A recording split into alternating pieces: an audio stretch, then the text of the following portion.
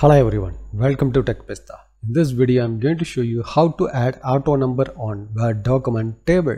Sometimes people would like to add the serial number on Word document table. If it is a minimal rows, then you can add manually in the tables. But if you have more than hundreds of rows, how you can add the serial number automatically? This video shows how you can add the auto number. In the Word document, I would like to add the serial number column. So I have to right click here and insert a column to the left.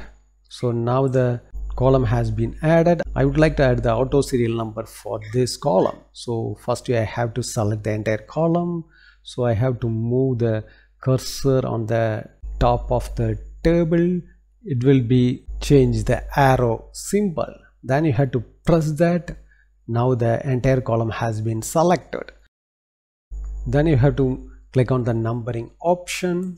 Now the auto number has been added for the entire column. But the problem is the first column also has been added the number. This is the heading of the column. So we can just delete it and add the heading of the column. So you can see it's automatically changed the auto numbering for the second column onward.